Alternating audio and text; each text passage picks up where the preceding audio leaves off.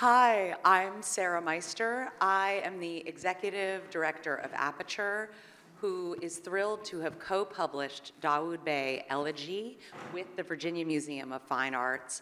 On behalf of Lydia and APAD and Aperture as a programming partner, we are thrilled to welcome all of you and to wrap up the programming with what is sure to be the highlight of a very competitive weekend for great programming. So we are honored to have with us Valerie Cassel Oliver, the Curator of Modern and Contemporary Art at the Virginia Museum of Fine Arts, and Dawoud Bey, a MacArthur Grant winner, an educator, a leader, an activist, and also an Aperture trustee, very close to my heart.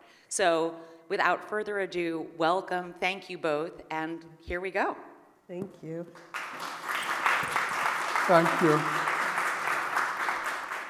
So good morning. Good morning, my dear. How are you? We get to do this all over again.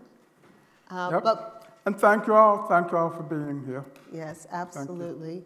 Before we start, I also want to congratulate you on your recent election into the Academy, the American Academy of Arts and Sciences, which is... Thank you.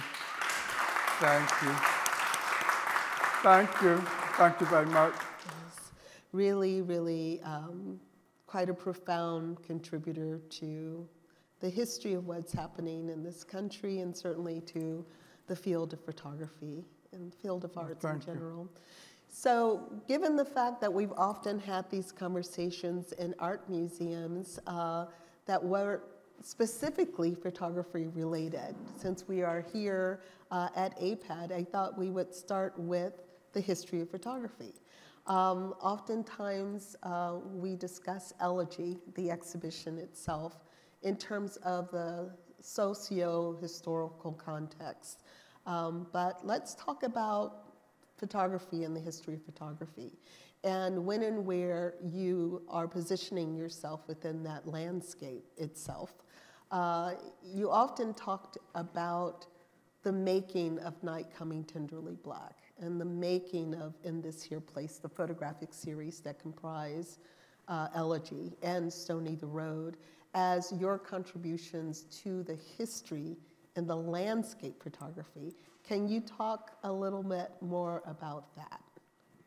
Well, certainly I'm very steeped in the history of photography and have been since I became serious about making photographs, or even when I first had the idea to make photographs, I started going out looking at a lot of photographs, trying to get a sense of the work that resonated for me, and I guess the work that I wanted to, even though I wouldn't have framed it that way at the time, the work I wanted to be in conversation with.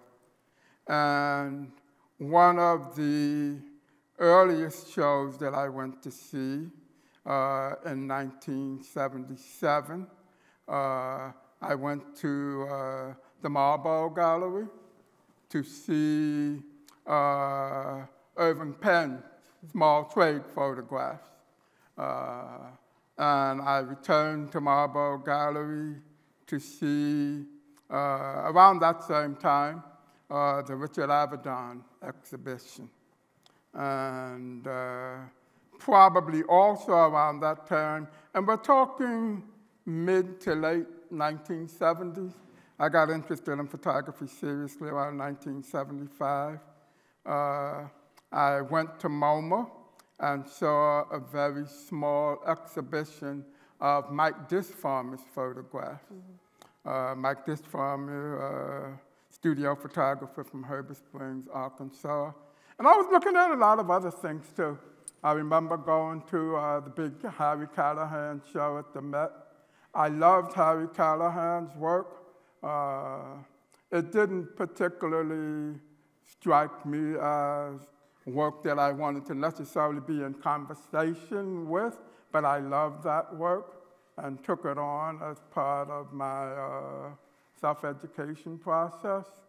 And piece by piece, just looking at work and beginning to take note of the work that resonated for me as I was trying to figure out what my own subject matter would be. And the first project that I took on was Harlem, USA, starting in 1975. And I've always seen the work as being both a conversation about the things that I'm interested in, as well as being in conversation with and contributing something to, or disrupting, or adding to the larger history. So I've never felt that I'm just out in the street making pictures. Mm-hmm. I have a kind of a serious awareness that I'm operating inside of a particular history and trying to consider how I want to engage it, the vocabularies coming out of that history that I want to adopt for my own purposes and for making my own work. You know, because I think vocabularies and languages, once they're adapted, can be used to talk about anything. You know, and I wanted to use that history and those languages of certain kinds of picture making to talk about the both visible and the not so visible black presence in the American landscape, both through portraits and now more recently through the unseen but very present presence of black subjects embedded in the American landscape. So history has always been the frame that I've operated and made work inside of. Well, even if it wasn't always the literal subject of the work, in a way it was. Right, because it's about place and it's about community and the disappearance of communities and the erasure that one. Yeah, because Harlem, USA, I was in Harlem because of my mother and father's history there. Right. So I was kind of, in a way, looking to engage my own family's history by returning to a place where that history had transpired. So both history and ways of thinking about picture making have always been present in my work from the very beginning. Well, an Elegy is an exhibition which comprises those three series, the trilogy, comes out of what I have begun to think about as the confluence of both this intent about history, making history visible, which starts with the Birmingham project, and then Harlem Redux, which is a way of dealing with erasure, again, with this sort of landscape photography, but an urban landscape. So I see the kind of the melding of those two and the sort of development of perspective, which starts to become very, very present in Night Coming Tenderly Black, which involves the absence of the black body, the absence of bodies, period. Yeah. It's kind of the simultaneous absence and presence, which is the way I think about the work conceptually, you know, is making the unseen visible. Because, I mean, every place, you know, there was a book I read a long time ago by Pete Hamill. I can't remember the exact title of it, but for those of you who are New Yorkers, you probably know the writer Pete Hamill, one of the daily newspaper writers, Pete Hamill, Jimmy Breslin, those populist writers about primarily the New York American experience. And Hamill wrote a book about his childhood. And the thing that he said in that book that I most remembered, he said that the deeper meaning and the true meaning of every place lies in what it was and what it is. And I always remembered that, because whenever I'm someplace, I'm both thinking about the reason that I'm there now, but when I'm on 42nd Street and Park Avenue, I remember going to the automat on that corner with my mother. And that's what that place means to me, regardless of what I'm there for now. So this idea of history being a kind of ever-present, yet sometimes unseen thing to give context and meaning to experience is, something that I think a lot about. I think about it. I mean, look where we're sitting. This is clearly a place of history. This place has a history and a meaning quite different from the meaning that we're giving to it right now. And to me, that's what it means is to sit here in this armory. It's that plus this conversation, So I really believe that notion that Hamel described as the true and deeper meaning of a place lying in what it was and what it is. And figuring out over the course of my work and career how to give different and resonant form to those ideas through the medium that I've chosen to work in primarily photography, moving from what would be called, portrait-based work to now making work that's more in conversation with the long tradition of the American landscape, going all the way back to the Western survey photographs, which I think is our first encounter with the landscape in photography, those Western survey photographs, and then moving forward in that history. And one of the things that I think is interesting, I recently moved into a smaller apartment, and so I had to pack up all my books and unpack them and reshelve them. And one of the things that I kind of surprised myself about was exactly the books that I had, because I have probably every Emmett Gowan book, even some that most people don't even know. I have every Joel Sternfeld. I have every, all of the great landscape photographers, even though I wasn't necessarily making work within that genre, if you will. I've looked deeply at that work, and I have a sense of exactly what that work is. And then, of course, I have all the great portrait photographers, too, So this idea of having the resources and the ability to fluidly kind of move through different languages of picture making as necessary for where I am. But I was kind of surprised. I knew I had the book, but I hadn't looked at them in so long. And then to see exactly what I had and how those books now relate very strongly to the work that I'm doing at this moment, when they didn't, when I got them. Well, it stays with you. And this notion of the compression of time, I want to stick with that because you brought that up. And it's something that also appears very prominently in the book, this idea that space, they say space forgets you, but space never forgets you. There is what we would consider a haunting of space, even when we're not aware that there are layers of history that we stand upon. And that's something that really comes very strongly throughout the work that you've created, throughout these 3 series.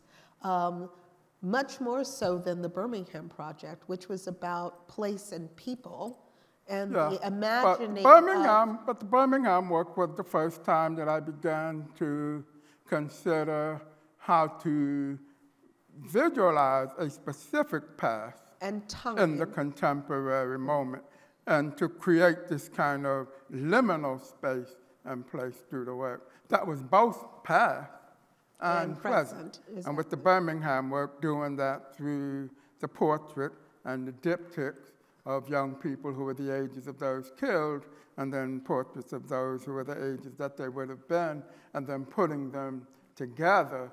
It was very much about the past, but it was also very much made in the contemporary moment. And I think the Birmingham work is what really set the conceptual frame for all of the work that's come after, in terms of using the work to create this sense of liminality, a sense of past and present. Yes, but these photographs that you created in this trilogy feel timeless. They feel, in a way, we're looking at this image from the series In This Here Place.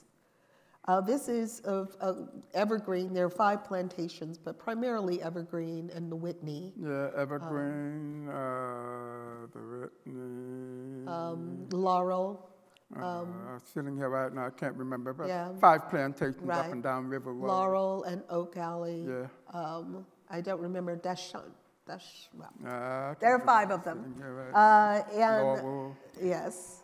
And then there's the film. There's also the filmic elements of it, which I don't want to get into right now because I want to talk more or less about the photography itself and the space, which is both present but of course alludes to the past and understanding what these spaces are oftentimes. And we commission the series Stony the Road, which is along the slave trail, the historic slave trail in Richmond, Virginia, which I don't think a lot of people even realize the magnitude, the significance of this space. There have been times I've gone along the trail and I've seen people running along the trail, not realizing that, or maybe realizing, I don't know. Where that is. Yes, the resonance of the sanctity of this space where people were literally marched into bondage. You know, people are using it as a trail to run. When it really is a place should be a place of deep meditation and a sacred space.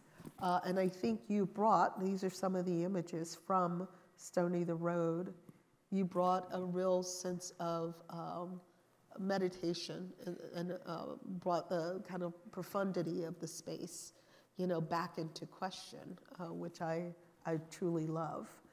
Because it is remarkable of that completion of time and how. Yeah, and when I'm in these spaces, I mean, I'm clearly in these spaces in the present moment, but I'm trying to look at them, to imagine them as, and to see them as through the past. I'm thinking more about what those landscapes meant at the moment that the Black presence was physically there and trying to evoke that through the photograph, to make them from the vantage point of the past, even as I stand in the present moment. And one of the ways in which I do that is by making these photographs from an eye-level vantage point, from a human-level vantage point, which is also meant to suggest the Black bodies that were once present in those landscapes, looking out into and experiencing those landscapes and their moment, and providing a way for the viewer through the photograph to kind of re-inhabit those moments. And the absence of any clues from the present, which are definitely there. You know, like when Ansel Adams was photographing, the parking lot was behind him. His truck was parked behind him. But the purpose of the work was not to show that, but was to get you to believe this. So for me, you know, just making work in a way that doesn't give any obvious clues or evidence of the present moment, and also materially making the work in black and white, because black and white is the material of photography's past, you know, and the scale of the work begins to suggest the physical scale of the landscape. And if you stand close to the work, you begin to, in a way, inhabit that landscape. The world around you is momentarily blocked out, and you exist in the space of the photograph, the space of the past. And I've had one very interesting experience when the work was shown in a museum context for the first time.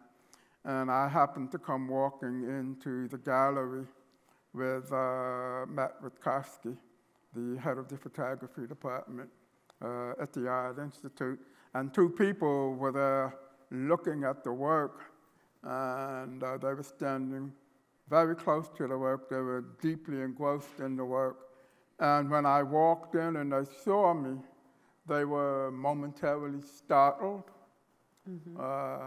in a very interesting and unusual way, because then one of the women turned to me and she said, "But you made these, right? You made these," you know? Like she was in this place that was clearly a place that the photographs had drawn her into the past, and now she's seeing me being startled back into the present moment, because since I made them, it must be. And I tried to help her along. You know, I said, yes, I made them. I made them in 2012. And I very quickly started talking and to get them back into this moment. But I don't often have the opportunity to see that directly, the evidence of how people are engaged in the work. Well, but that's my intention, it's for the work to almost inextricably pull you into a place of the past. Well, you have the example of that in Stephen Dader's booth, because the large-scale photographs are 44 by 55. They're very large, so they're almost portals into which people are stepping into a past. And again, the vantage point is that of the human eye level. So you're literally placed within the scene of being among the bushes and looking out toward these homes that would be safe homes along the Underground Railroad, or a clearing that you would have to cross in order to get to a coverage of safety. But there's something about that series, Night Coming Tenderly Black, which is a masterclass in printing too, because it's the black on black, it's the materiality of the photograph. It's so dark, you literally have to stand in front of it for allowing certain things to become visible to you. So it's easy to get completely enthralled into the experience of seeing, which is again a nod to De Carava. That work was directly inspired by the photographs of Roy De Carava, yes, who was one of my earliest and most enduring influences. And I'm sure at least some of you here are familiar with Roy De Carava's work, but they're primarily works about the black subject, and they are realized through these very dark prints and spaces. So you have this kind of blackness that is the subject, blackness that is the narrative, and then blackness that is also the photographic object. And Roy's work has both informed and inspired me for a long time. And the work that I did in Night Coming Tenderly Black came directly out of wanting to attach that rich materiality to this idea of black fugitivity and moving through the northeastern Ohio landscape under cover of darkness. The photographs weren't made under cover of darkness, yep, any more so than most of Roy's photographs were not made under cover of darkness. That darkness and that blackness is an idea that's realized in the photograph. And I will say that that work was probably the most labor-intensive, difficult work that I've ever done, especially at that scale. I had the able assistance of my printer who is sitting right here. A lot of back and forth in terms of the density, tonality, how to get black on gray, on gray, on gray, and to really use the two-dimensional surface of the photograph, to create this illusion of spatial depth. Because photographs, I think we all know, photographs are flat. I mean, I don't think I'm telling you anything new by saying that. They're the world is flat. Two-dimensional objects. Yes, yes. And, one of the wonderful things that photographs can do is when one uses the material, and especially the material of the silver gelatin print, in which the silver halides are actually very thinly, but they're embedded in the paper, as opposed to a digital pigment print where the ink sits on top of the paper.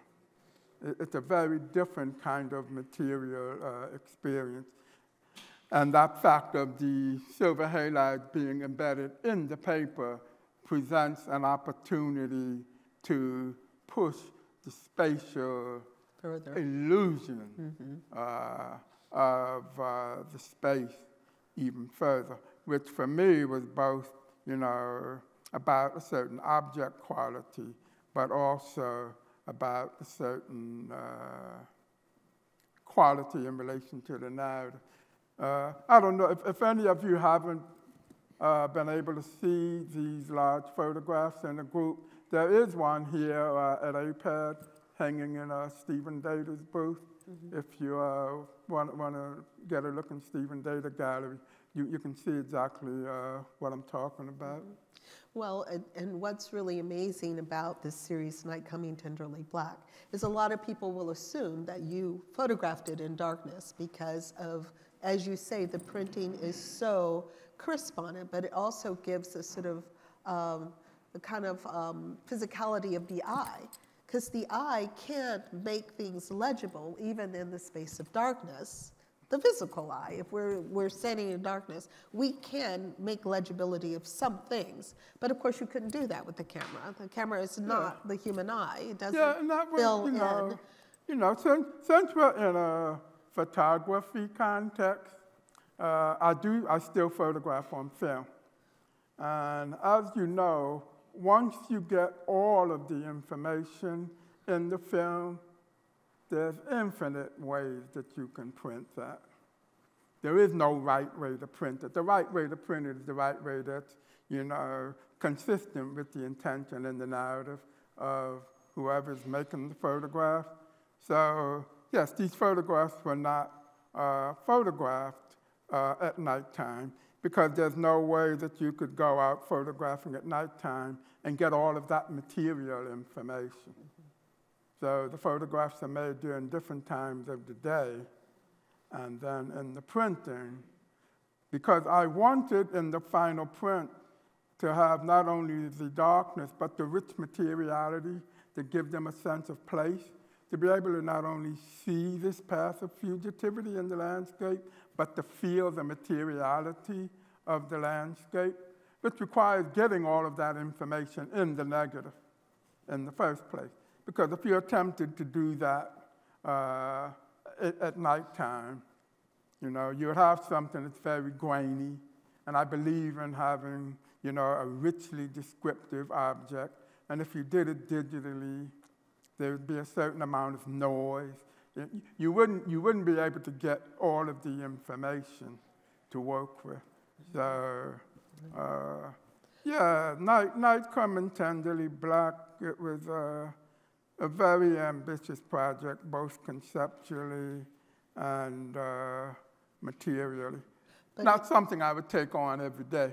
No. But it did give us an opportunity. It did give us an opportunity to begin to think about what it meant in terms of bringing a particular narrative together. When I saw Night Coming Tenderly Black, I immediately thought, and hearing you talk about it at the Art Institute, I immediately thought about the place where I inhabited, which was Richmond, Virginia, being at the Virginia Museum of Fine Arts, and knowing that there was a narrative that became the preface or the beginning of what Night Coming Tenderly Black had become, which is the last stages along the Underground Railroad. Here we had the opportunity to talk about the entrance into bondage. And when we first started talking about it, I thought, well, this could be a wonderful project to have these two bookends. But you were already in New Orleans working on In This Here Place.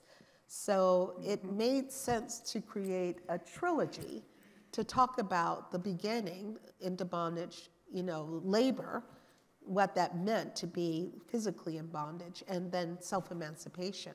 So hence, this sort of elegy comes into being. What's beautiful about it is as you talk about photography, the physicality of photography, and the idea of creating the things that exist in the spaces and the slippages, it conceptually translates into talking about the slippages of history and what we have to somehow fill in the blanks for the things that we do not know. We do not know all of the stories that happen for those walking into bondage. We do not know all of the stories as it pertains to life living on plantations. But it offers a space of what they call, Sadia Hartman calls critical confabulation, that we can begin to fill in some of the gaps, which is where I want to talk about your interest in literature and how literature plays a role in helping to shape what the photographs look like and what the narratives that visually become constructed began to take shape in these series. Yeah, but the other thing I wanted to back up and point out too, because all of the work that I'm doing, I'm making the work to participate in a conversation, is that the making of the work always requires, for me, a certain infrastructure in order to amplify the work. In none of these history-based projects have I just gone to a place and made photographs. The Birmingham project came out of a conversation that I initiated with the Birmingham Museum of Art. Right. And the work was ultimately exhibited there, but the museum also became the infrastructure and my way into the community.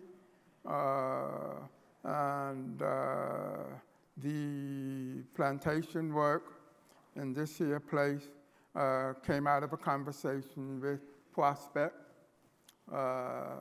in New Orleans, and I had already started the work, but Prospect gave me an infrastructure to attach the work to a larger conversation about history in Louisiana.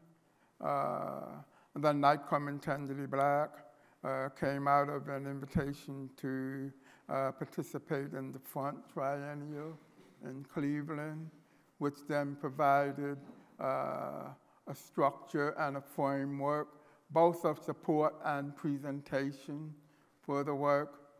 And then, of course, the Stony the Road work, came out of our conversation and ultimately an invitation to make work on the slave trail in Richmond, around which there already had been conversations taking place that the making of the work helped to use the museum as a platform to elevate those conversations. And the whole institutional conversation for me has always been important. Because even when I completed my very first project, Harlem, USA, I wanted to show that work and did show that work at the Studio Museum in Harlem. Right. Because I wanted the people who were the subjects of the photograph to also have access to the photograph as part of the audience for the work through an institution that was situated in the community. So this institutional conversation has probably, for me, been as important as the historical conversation. Yeah, I mean, none of because these... I have a whole set of ideas about, the ways in which artists and institutions and museums can engage in a conversation of ideas that results in the bringing, out of new work. So the institutional piece of it is very much the larger frame. Yeah, and I don't want to flatten it. I mean, certainly for Stony the Road, that was years in the making. So it wasn't that Dawoud came into Richmond and just suddenly started photographing the slave trail. It didn't happen that way. There were a number of conversations with people who were stakeholders, a number of times to go through and look at the space and to begin framing how to present it. So none of these things happen in a vacuum, neither do they happen suddenly, but you do have your own intentionality of how and when you go into these spaces. I mean, which I'm not invited to come in. I was not invited to the shoots at all, by the way. But there's a space where, again, I'm trying to figure out how do we contribute to the slippages of what we don't know, and how literature provides a beautiful template of moving through there, and how you began to see that, what happens in the literary, as an opportunity to contribute on a visual scale and within the visual context. Yeah, and it's a way of engaging in a conversation around how artists and institutions can come together to make things. Because I never consider the exhibitions that I do to be merely an exhibition. The exhibition results out of a process, out of a conversation, out of a highly intentional conversation around shared interest. Your invitation to go to Richmond, coming out of your awareness of the work that I was doing and how this might, in fact, contribute and add something to the work that I was in the midst of. For me, that's an important part of the work. Even the project that I'm thinking about now, which I can't actually begin until I figure out the infrastructure part, because I don't want to just go there and make work. I want to go there and make work that contributes to a conversation that I know is happening there, but I need to find and build the relationships and then build an infrastructure that will allow me to make work inside of that. Because I could just go there tomorrow and make photographs, but that's not what I want the work to do, and that's not the way I think about the work. The work is part of a larger, for lack of a better word, transformative conversation. How to build an infrastructure for transformation, an infrastructure for extending conversations that exist that I can also participate in, or that I can participate in, maybe sprinkle a little bit of gasoline around to amplify these conversations. So I want to sort of wrap it nicely. Let's talk quickly about film and the shifting of the dynamic of the static image into a moving image now. Yeah, I guess for several years I'd kind of considered myself a closet filmmaker. I took film all through grad school with a great filmmaker by the name of Michael Romer. I don't know if some of you know Michael Romer. He did a breakout film called Nothing But a Man with Ivan Dixon and Abbey Lincoln in the 1960s. And Romer taught film at Yale, kind of like forever. And I knew about him before I got there, and one of my intentions was definitely to study both filmmaking and film theory, because he did a making class, he did a theory class, he did a history class. Michael pretty much was the film department at Yale.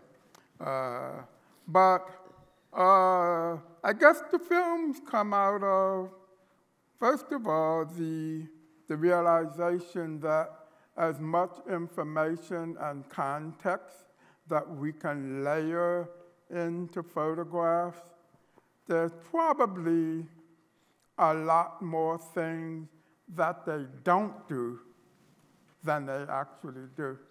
You can't hear them, you know, they don't move, they don't, you know, they're very specific in their own way materially. And I wanted to begin to engage that history in yet another way, to find a way to talk about it, both through the moving image and then to layer that sonically as another way of amplifying and visualizing and bringing this history to life. So the first one that I did was 9/15/63 in conjunction at the same time as the Birmingham Project photograph. And usually the way I work is to complete the picture-making photography piece of the project, get to work on that, take a break, and then come back and begin the filmmaking piece of it with a crew that I've already assembled. I was able to put together a film crew in Birmingham, 6'4" production, because the producer of that company was 6'4", 6'4", so they ended up becoming 6'4". And then in Richmond, I had the very good fortune to work with Spang TV, a great film production house in Richmond. I brought in my director of photography, Brian Moye, who had worked on the 3-channel film Evergreen, asked Brian if he knew anyone in Richmond. And it turns out that whole southern region community of filmmakers, it seems they all know each other. Yeah. And Brian recommended me to the folks at Spang. And I think I actually interviewed 2 different possible producers, and Spang and Jordan Roderick, as the producer at Spang, felt right for me. You know, I have a background in music. So I've been in a number of different bands, and I see putting together a film crew as kind of like being in a band. You know, it's 3, 4, 5, 6, however many people working together to make something. And there can't be any off personalities in that, because at some point it's almost like a family. You're working with each other every day to make something. Somebody has to be the band leader, but in truth you can't make the music without everybody being brilliant at whatever their piece of it is. So Brian was able to put me in touch with Jordan, and through Jordan did the film production. And then, I mean, Richmond turned out to be with, well, it turned out to be very rich in resources, because there was a studio there, Paul Brewski, at In Your Ear Studio, who became the sound designer and the engineer for what became the sonic soundtrack, as well as Ganel Sherrod, choreographer, dancer, who Valerie introduced me to once I described to her my idea for the soundtrack being based on the imagined sound of 350,000 pairs of feet in this one space. And if you could overlay the sound of 350,000 feet what might that sound like, along with ambient sound, and then sounds that came out of the history of this African, now African-American presence in the American landscape.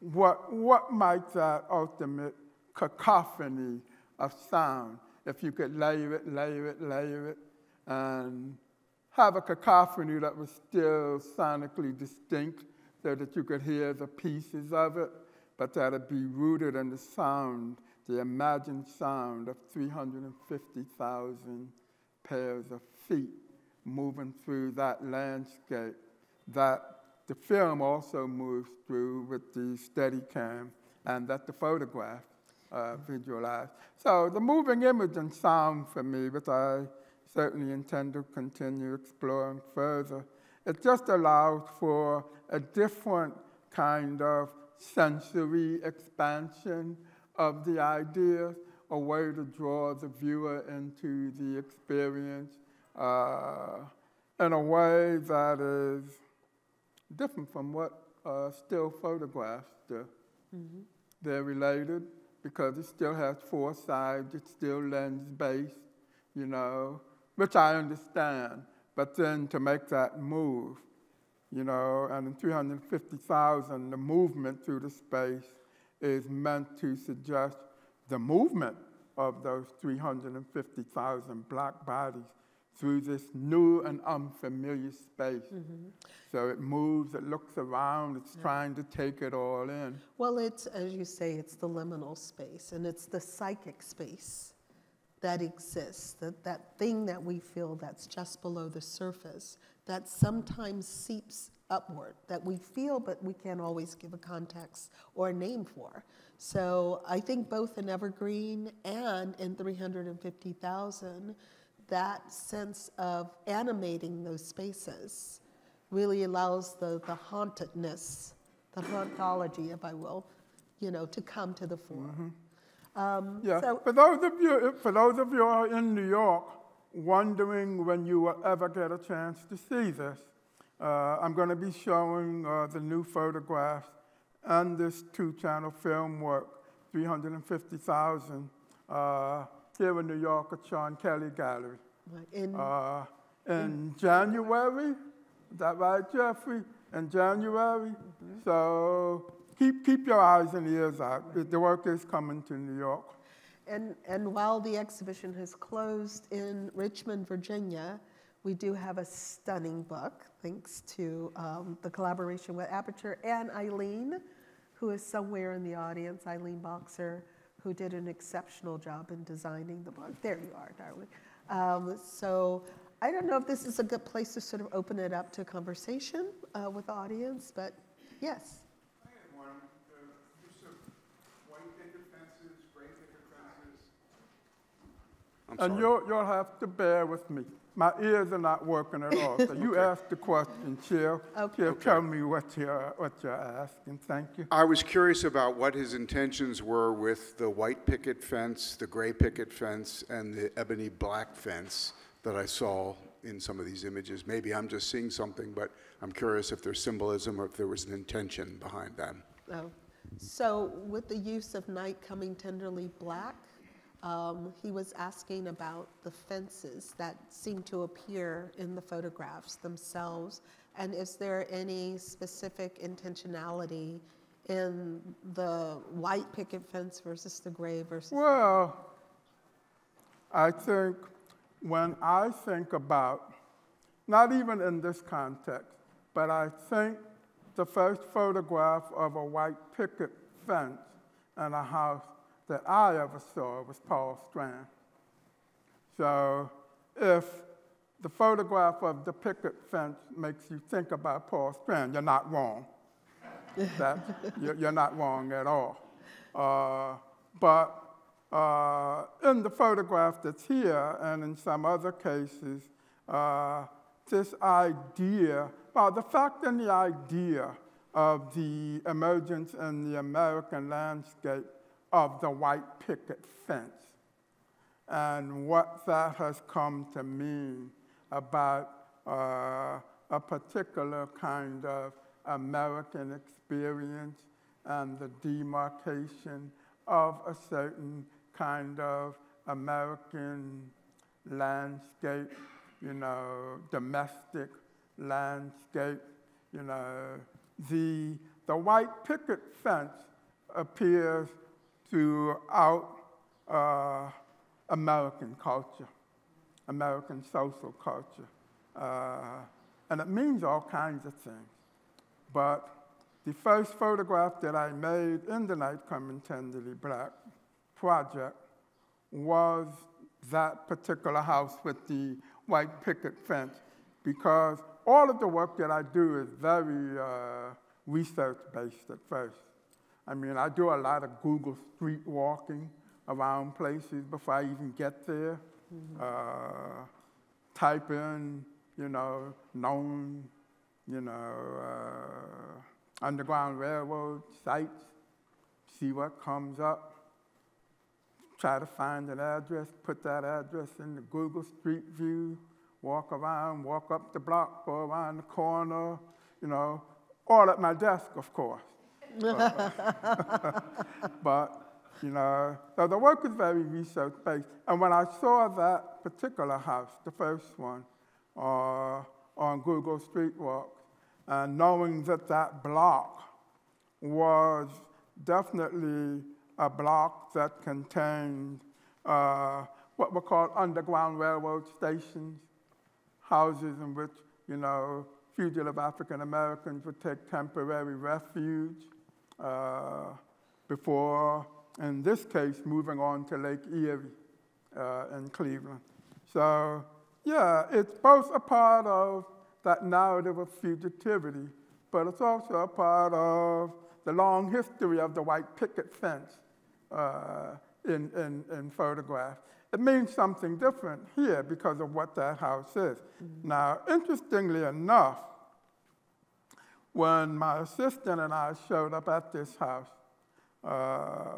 the owner was very receptive. They knew the history. They even had some Underground Railroad brochures. And she said, "But how did you find this house?" And I said, "Well, I just typed into Google, your house came up." And she said, "Well, I don't think this house was an actual Underground Railroad station." She said, "But I do know that the house 2 doors down was." And for me, because I'm not doing fact-based documentary work, that was fine, because in order to get here, I had to pass by here.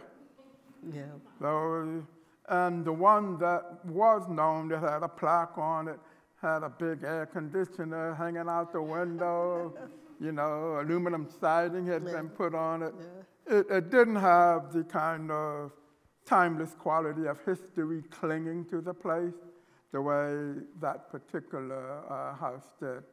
So, yeah, you know, picket fence again.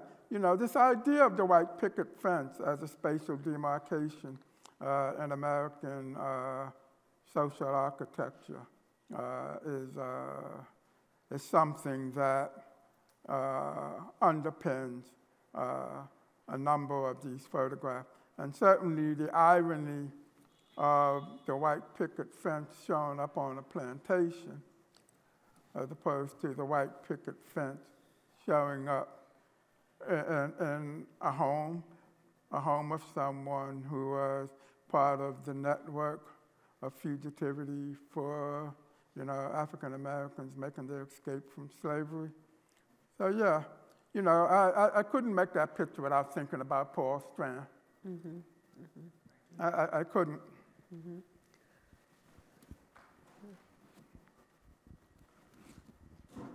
Emily Boone, in her new book about James Van Der Zee, quotes you as a teenager and your reaction to the much criticized Harlem on My Mind show and how that seemed to have affected you at the time. Can you expand at all about what role that played in your journey in photography? Respond to what? To Harlem on My Mind. Emily Boone just created a book, and she cites your response to Harlem on My Mind as very critical to you. Yeah, Harlem on My Mind is formative for me. It has everything to do with why I decided to make photographs. It was the first exhibition that I'd ever gone to see when I was 16 years old. And I won't sit here and,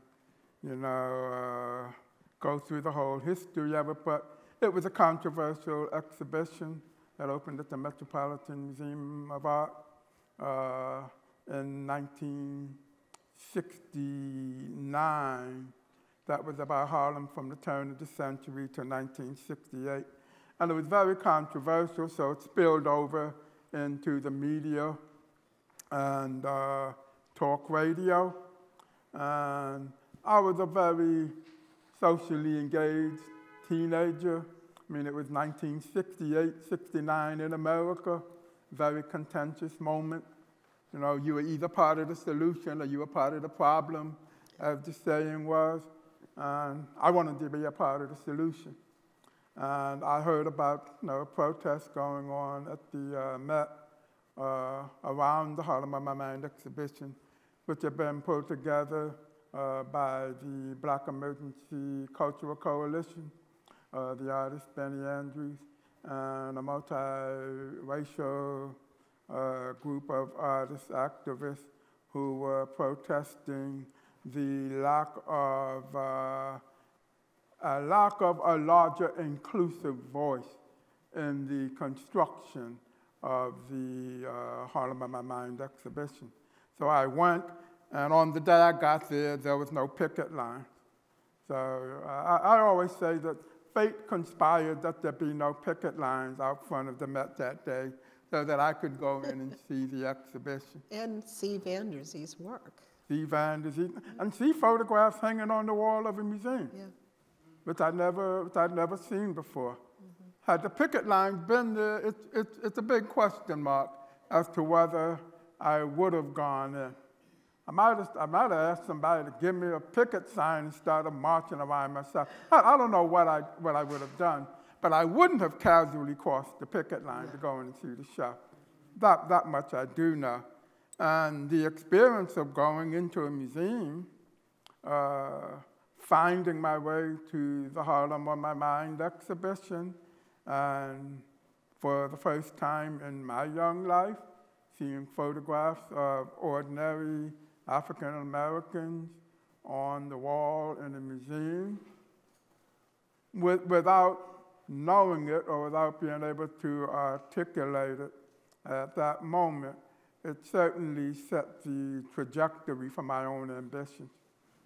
This idea that photographs of ordinary Black people could exist in a museum, in whatever context, because I had no context. I couldn't have, the whole notion of genre, whether it was documentary or whether it was this or fine art, and it wasn't presented in a fine art context, but I didn't know what a fine art context was. Anyway, my only relationship to museums at that point was through the school visits. You go and you see a blockbuster show, and you see Van Gogh's Starry Night, and then they usher you into the gift shop, and you spend $1 or $2 that your parents had given you.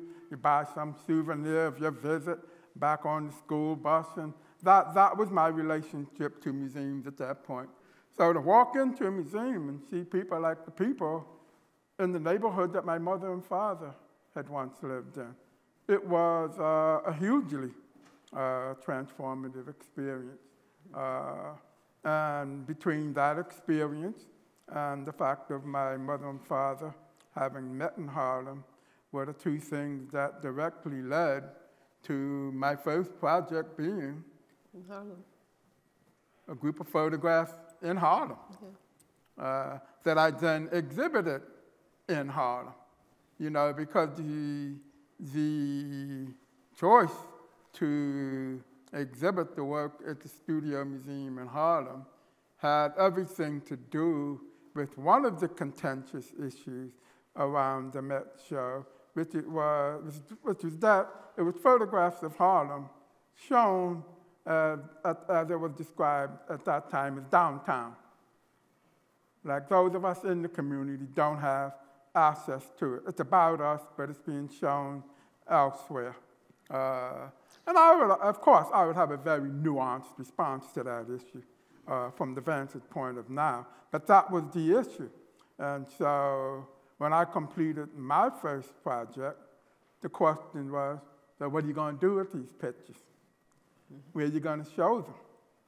And with that experience fresh in mind, I knew that I wanted to show them in the community in which they had been made, so that the people in the community who were the subjects of the work could also have access to the work. So Harlem on My Mind just kind of gave my life new meaning, I guess you could say. Okay, two more. I have a question about the Cleveland installation, the church. When did you find it? Who found it? Did that open something for you? Because it was really an exhilaratingly wonderful show, and I don't think people know about it. So would you talk about that a little bit, and how, the place and what role it played in showcasing that project? So he's saying when Night Coming Tenderly Black was first shown for the triennial, it was shown in St. John's Church. Could you talk about the impetus of... It's interesting, because with all of the projects that I've done, even going back to Harlem, USA, that work first lived in the Studio Museum, where it meant one very particular thing inside of that community. And then the work goes out into the world. Night Coming Tenderly Black was first presented in St. John's Episcopal Church, an installation of that work in a church in Cleveland that had actually been a significant site in the path of fugitivity on the Underground Railroad. It was the last site, the last safe haven for fugitive African Americans before they would make passage to Canada on the other side of Lake Erie. They would actually go up in the belfry of St. John's Episcopal Church and wait for the signal from Lake Erie before coming down and then going a few miles to Lake Erie. So that work and that location, that space, meant something very immediate and resonant. It was history in the place of history. The first white box showing of that work was at the Art Institute of Chicago. And one of the things that I did when the work went to the Art Institute, I wanted to provide a richer context for the work. So in that case, I did two things. I curated an exhibition, a parallel exhibition, from the Art Institute's collection of photographs that were, well, the idea for the exhibition was to look at first the way the landscape began to be described and visualized in photography in this country. So I had a few of the Western, survey photographs, and then to also look at the way the Black subject came to be visualized in photography. And this is the wonderful thing about doing curatorial projects with encyclopedic museums, because almost anything you might think of in terms of constructing a narrative will be available in the collection. So it looked at the emergence of a certain vocabulary around the American landscape in photography, and then starting with Frederick Douglass's, a daguerreotype of Frederick Douglass, who self-authored on numerous occasions his own portrait. At one point, some of you may know, Frederick Douglass was the most photographed American in history. He very intentionally authored with different photo studios, his image. So I started with the Western Survey and then Frederick Douglass portrait, and then began to look at the way in which the black presence and the black subject begin to emerge in the American landscape, to take the landscape and the black subject and to begin to, over the course of history, including some black vernacular photographs, much the way Douglass self-authored his image, to include some black vernacular photographs that ordinary black folks made of themselves, moving all the way to, there was a wonderful photograph by Joel Sternfeld made in this gated community of a group of black domestic workers walking through this beautiful suburban landscape to wait for the bus. And they're in a landscape that is decidedly not theirs, and yet they are momentarily inhabiting that landscape. So I constructed this narrative around the history of landscape representation, history of black representation in photography.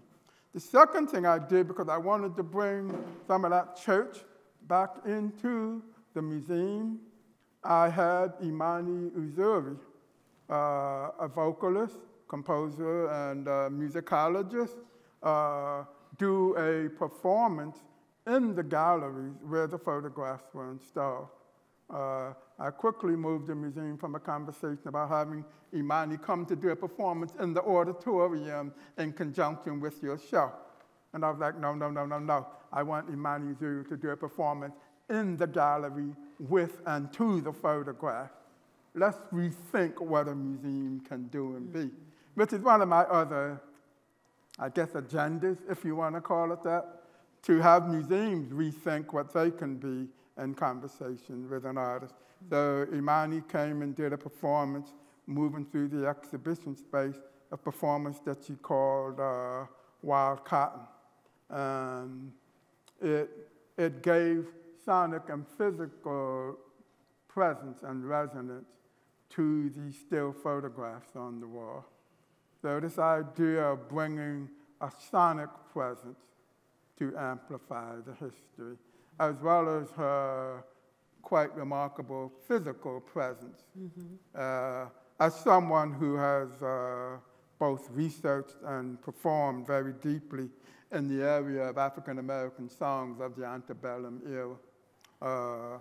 So there was the original context for Night Coming Tenderly Black, and then the museum context, and thinking about how to continue to reshape the presentation of that work as the work continues to go out into the world.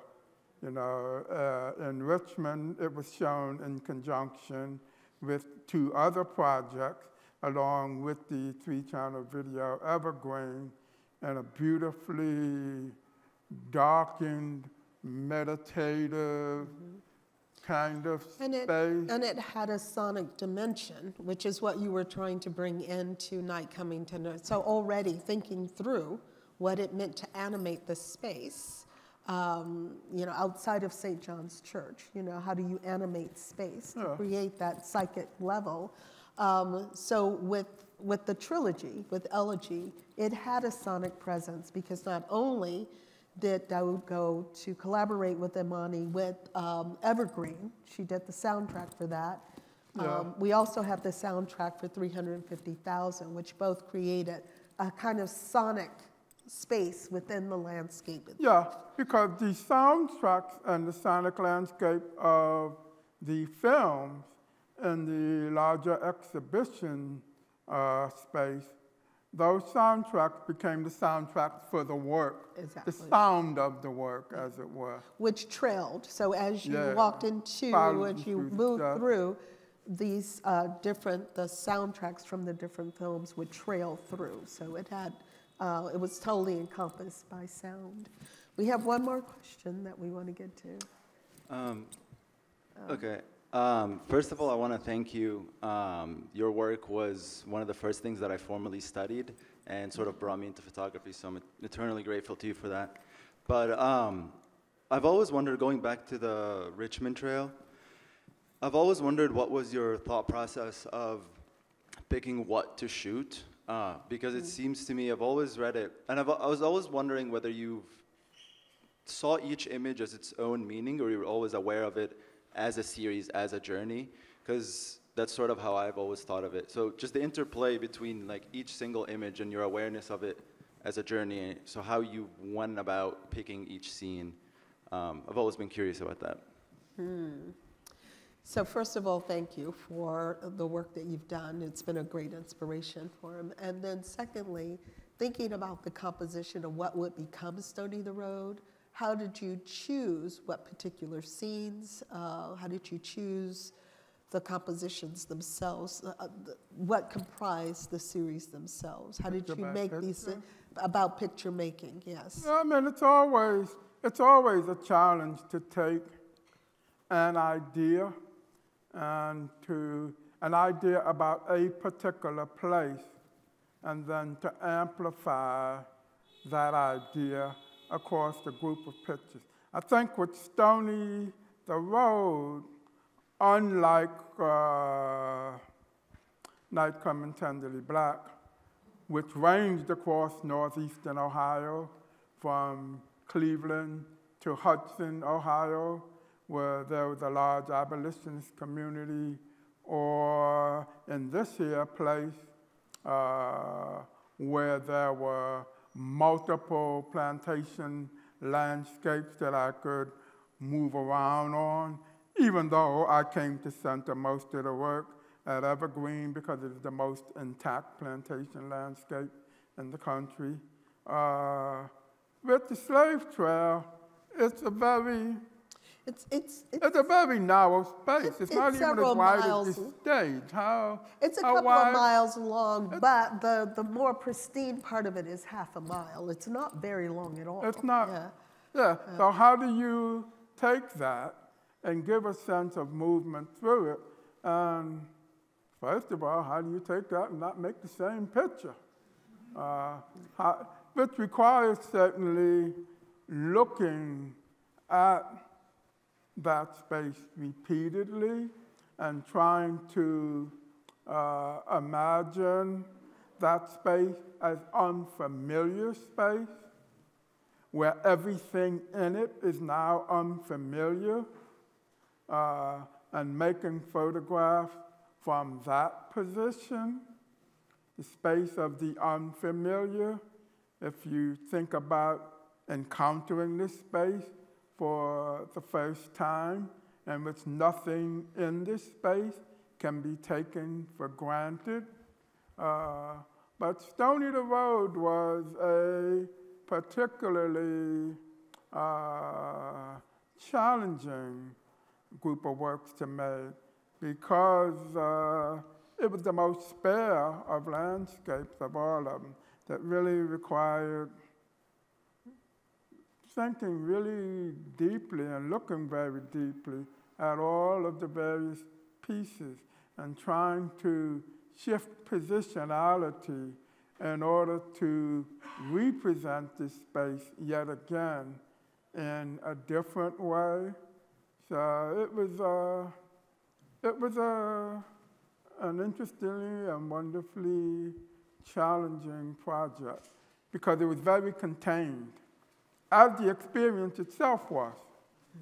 It was a very contained, restrained kind of experience with only a couple of miles by, I don't know, 5 feet wide, maybe 4 or 5 feet wide at most.